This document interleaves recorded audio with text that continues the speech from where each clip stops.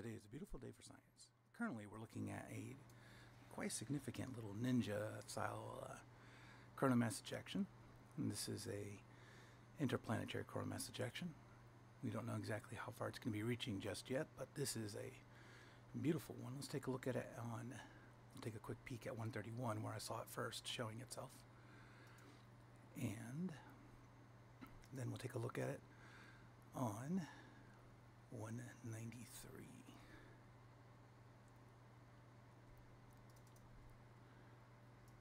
And this is on the GOES satellite.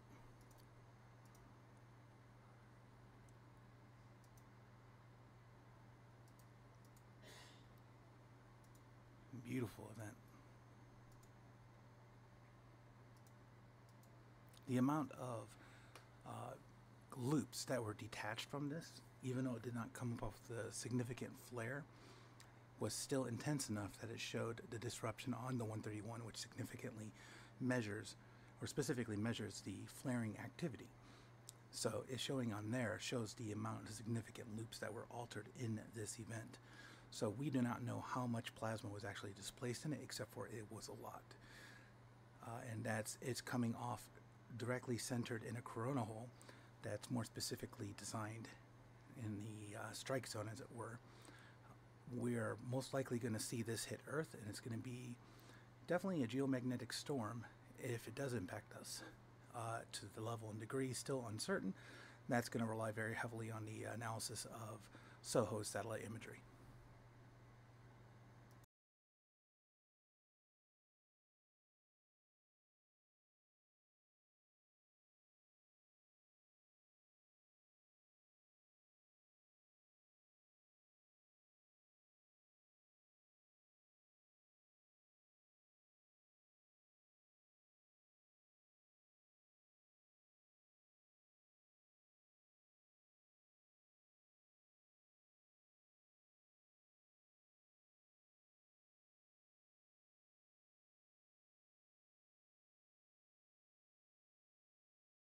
Even looking at it now on the 171 angstroms, and this is SDO's most recent image within the past 10 minutes, we can see that it's still restructuring from that departure. So we could tell that this significant departure impacted a massive amount of area on the surface of the sun, which gives us a good view that this is not going to be a small or subtle storm. If it does impact us, it will probably be, we're talking a minimum, I would say, a G2 based on what we know at this point. But more significantly, on this event, we're noticing that the proton flux is also increasing, meaning that this was more of a surface level type event as well.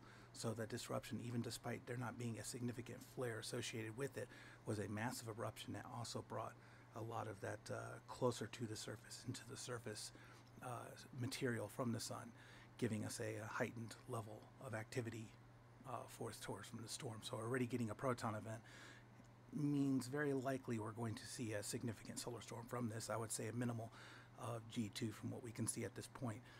Could be more impactful based upon what analysis we can get from things such as the SOHO satellite, where we can get a better view of that amount of plasma being displaced out from the sun through the eclipsing disk, the occulting disk that covers the sun, that gives us that view of the plasma outreaching and that beautiful cone view, which we'll probably have in about another couple of hours.